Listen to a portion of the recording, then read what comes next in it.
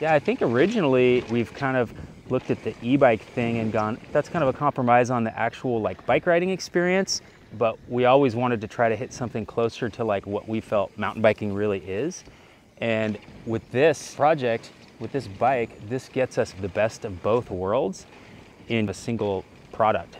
I really do think that the Relay, and especially with this Fazua Ride60 system, is a mountain biker's e-bike.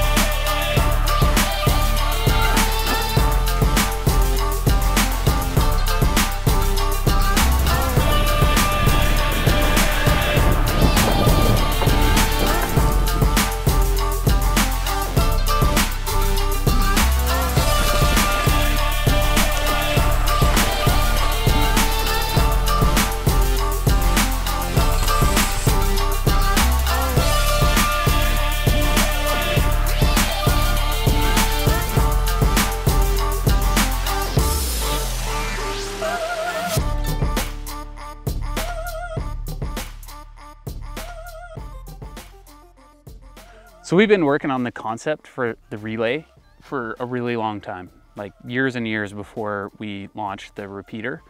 And we went through a couple iterations of it. The basic concept was to have a modular bike, 2 bikes in one, kind of a convertible. Like you could have a bike that you could ride as a regular bike, and then as an option, it also had the ability to be a powered bike.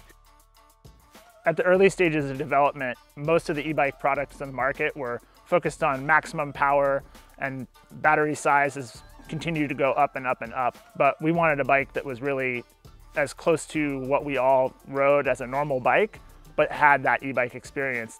We had this concept, this like unicorn bike that we really wanted to make.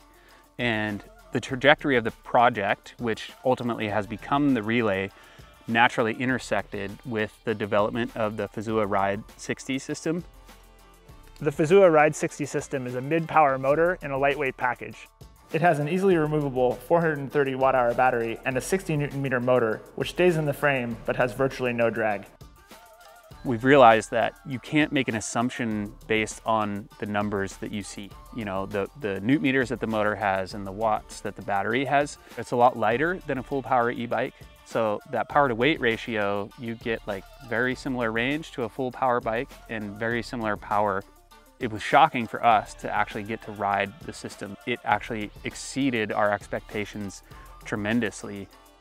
The system is so efficient that you're able to go on rides with other higher powered e-bikes. In addition, without the battery, there's only a slight weight penalty and rides almost unnoticeably different than our other bikes.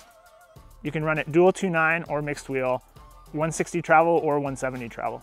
While we were focused on keeping the weight low, we still wanted that bike to have the ability to ride gnarlier terrain and ride the steep, loamy lines and stuff that really makes riding fun from our perspective. I think it's really frustrating, you know, as a consumer right now, like, you know, you're kind of faced with this dilemma, this choice of like, do I want an e-bike? With this, we wanted to make kind of a single bike that could do 2 things and you didn't have to make that choice. You can truly buy one bike now and it will work really well as an e-bike, and it works really well as just a regular pedal bike. We're just riding an analog bike right now, having a great time. And that's what it's all about, you know, is giving the consumer the ability to not have to really spend that much money and make that kind of investment in 2 different things.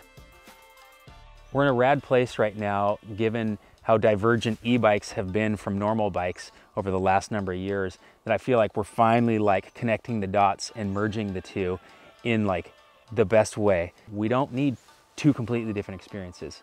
We can have one product that gives you both.